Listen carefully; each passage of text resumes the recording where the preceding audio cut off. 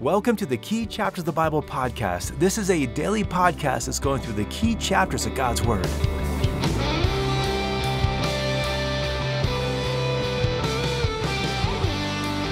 When I was a kid growing up, whenever we'd have any relatives or friends coming to stay with us, we'd always do a thorough cleaning of the house to be sure that when they arrived, the place looked spotless. Every time I'd probably ask my mom, why are we going through all this trouble? And every time my mom would tell me, well, this is what you do to honor your guests. Well, today we're starting Exodus 26. We're going to talk about creating a place and a people that honors the Lord. So welcome to the Key Chapters of the Bible podcast. I'm Russ Brewer. Thanks for listening. It is great to have you part of this study and this topic that is so important for understanding the kind of worship that honors our Lord. Now, as we turn to Exodus 26, last time we started our discussion of the tabernacle and explained that the tabernacle is a semi-permanent, semi-portable, tent-like structure that was at the center of the Jewish system of worship for 3 centuries until the temple was built later on by Solomon. Now, today we're going to dig into what this building was made of and a little bit of what it probably looked like as well. But here's the thing. For being so central to the Jewish system of worship, the tabernacle itself wasn't all that big.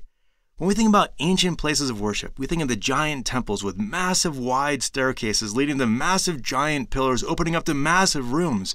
Or even in Egypt, the massive pyramids, which were probably around for 1,000 years already by the time of Moses. And yet, the place of worship that God wanted wasn't like those man-made structures. God's design for the tabernacle was just 45 feet long by 15 feet wide by 15 feet high. Think about that. 45 feet, it's the length of a large bus. School buses and tour buses and even RVs can come in 45-foot lengths. Semi-truck trailers are typically even longer than this, which means that your typical semi-trailer is longer than the tabernacle. Now that seems counterintuitive, but that's the point. True worship doesn't require some kind of massive structure that we build for God. It requires the right focus. Along these same lines, the tabernacle is not some super ornate and beautiful building. There was definitely some design elements to it, and they might seem really intricate when we're reading chapter 26.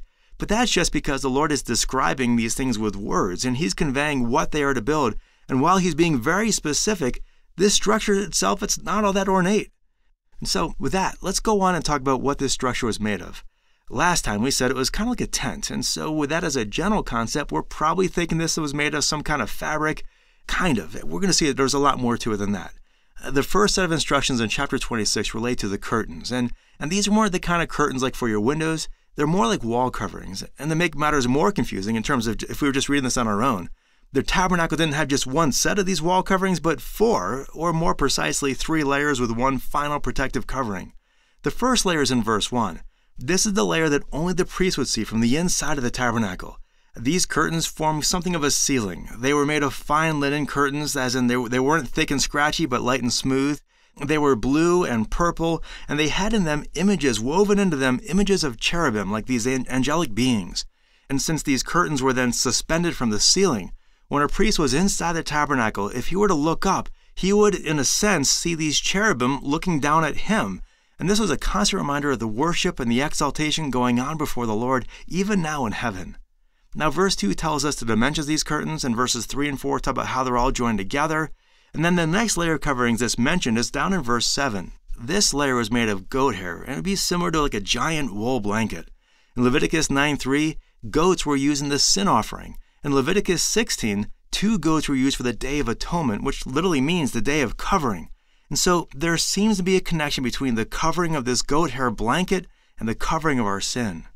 Well, going on, verses 8 to 13 speaks about how all this joins together. And then verse 14 gives us a 3rd layer made out of ram skin dyed red and a 4th layer made out of some kind of marine animal.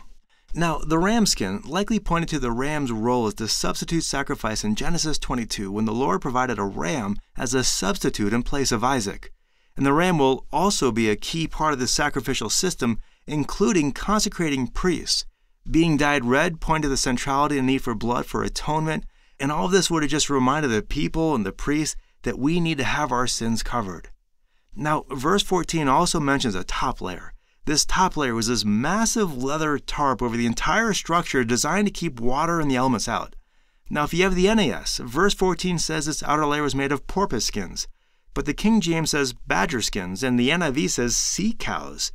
Now, before we get too upset about endangered animals being killed for their hides, we need to remember what we talked about in our episode on Exodus 9, that there are times when we have lost what a Hebrew word means, and that's especially common with animals. And here's an example of this, where we don't know what kind of skin this was. While it seems likely this is some kind of marine animal, it could have simply been the hides of goats. The word's used even of goats at times. So we don't know. But the point is that this outer layer formed a thick, protective, kind of like a giant raincoat over the whole tabernacle. For what it's worth, the outer layer is called the ohel, which means tent, and the inner 3 layers comprise the mishkan, which is the Hebrew word for tabernacle. So in a sense, the tabernacle had 3 layers to it with a final covering for the elements. Now there's a lot to all of this. The walls were thick and strong, but they could also be taken down, rolled up, and hauled down the road to the next location. In fact, the role of doing all this was assigned to 2 subsets of the tribe of Levi. Numbers 4 says the Gershonites packed up all the fabrics, curtains, coverings, furnishings, things like that, and the Merarites transported the building structural parts, the wood boards, the bars, the pillars, all of that stuff. And so this whole structure was designed for stability in the elements, but also mobility to keep on moving and following the Lord. Well, going on to the tabernacle structure, the walls of the tabernacle are described in verses 15 to 30. The walls were made of acacia wood planks, and acacia wood was known for its strength and resistance to decay. The wooden frame was comprised of 48 planks. Each was 15 feet high and 17 inches wide, and verse 29 says that each board was overlaid with gold. They were fitted together into a wooden support system, and verses 17 and 19 explain that the boards were to have tenons on the bottom that would fit into sockets. Now, what's a tenon? If you don't know, don't feel bad. I had to look it up too. If you Google what a tenon is, you'll instantly recognize them. They're basically pegs that stick out of the bottom of these boards, and then those pegs sink into holes in a base so that the boards can stand upright. Beds and dressers and cabinets would often have things like this, and so all you woodworkers probably knew that, but I didn't. But still, the point is that the walls weren't sunk into the ground or into the dirt. Rather, they were sunk into a base that would sit upon the dirt or upon the ground. And the boards would then lock together with this intricate system to keep them from rubbing against each other, standing upright, solid in the face of the elements. Now, this wooden framework was made in such a way as to create 2 rooms with a veil separating them, kind of like a giant thick room divider that you might see in a high school gym. And this veil was a major part of the tabernacle, and it's explained in verses 31 to 37. The veil was woven with blue, purple, and scarlet thread, creating images of cherubim, again, those angel-like beings. This veil hung from 4 pillars on the inside of the tabernacle. These pillars were overlaid with gold, and together with the veil, they separated the tabernacle into 2 rooms. One room is called the Holy Place, and the other room is called the Holy of Holies. Let's talk about the Holy Place first. The Holy Place is the larger of the 2 rooms. It was 30 feet long. Now, on the one hand, that's a decent-sized room, but then again, it's not really that big. Plenty of church classrooms are larger than 30 feet, and 30 feet is the same distance as 10 yards on a football field. Plus, this room's only 15 feet wide, so it's not a real big room, and yet it's still the bigger of the 2 rooms. The Holy Place had only 3 things in it. First, on the left, there was the lampstand we talked about last time. Second, on the right, there was a table with the showbread that we also talked about last time. And third, as you would walk in front of you, there was a small, square, hibachi-like grill where they would burn incense. That's explained in further detail in Exodus 30. And so this room was accessible to the priests throughout the year. But only once a year would anyone ever go into the next room, the Holy of Holies, and that was the high priest, and he would only go in once a year. And the Holy of Holies was nearly empty except for the Ark of the Covenant that we discussed last time. Now, let's talk about the dimensions of this room, this Holiest of Holies here.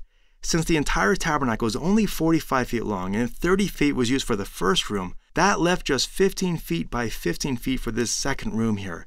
And that means that the Holiest of Holies was 15 feet wide by 15 feet long by 15 feet tall. Now, some people think that the roof was sloped or pitched, but it would have to be flat because the width of the coverings wouldn't go all the way down the sides if there was a pitch or a slope to the roof. And so the roof was flat. And if the Holiest of Holies was 15 feet wide by 15 feet long and 15 feet tall, that means this room, the Holiest of Holies, was a cube.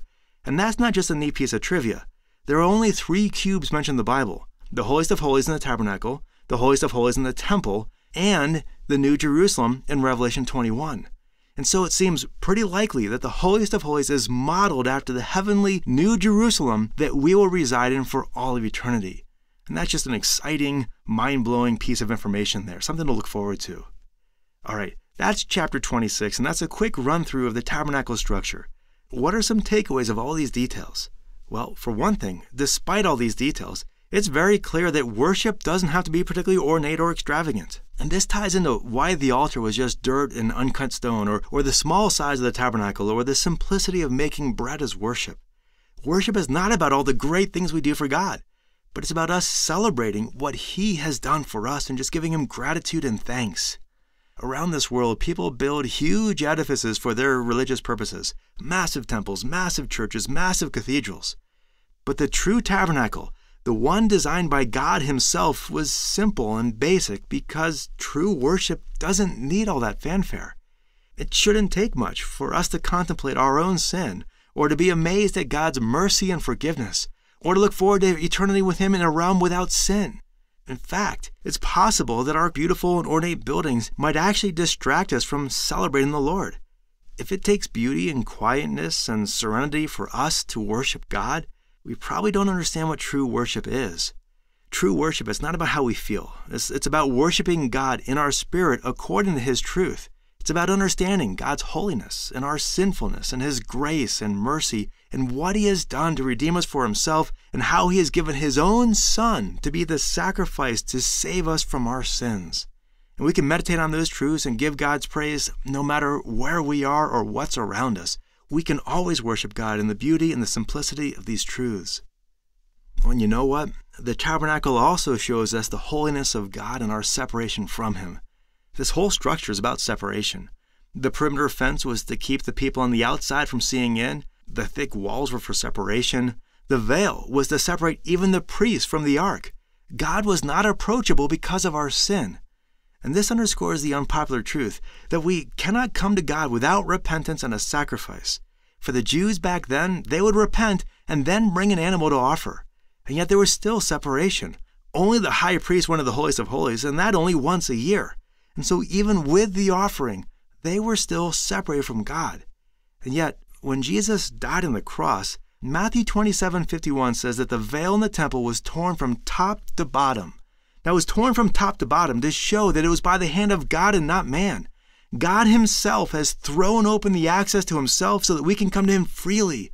There is now no separation between God and His people, and we have full access to God, and therefore we can approach Him boldly, not with arrogance, but with joyful fellowship, knowing that God welcomes us, and He hears us, and He desires to be with us, and He has made that way possible. He invites us to Himself to worship Him and to know Him.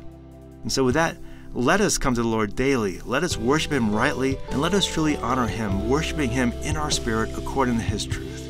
Well, thanks for listening. Have a great rest of your day. Until tomorrow, God bless.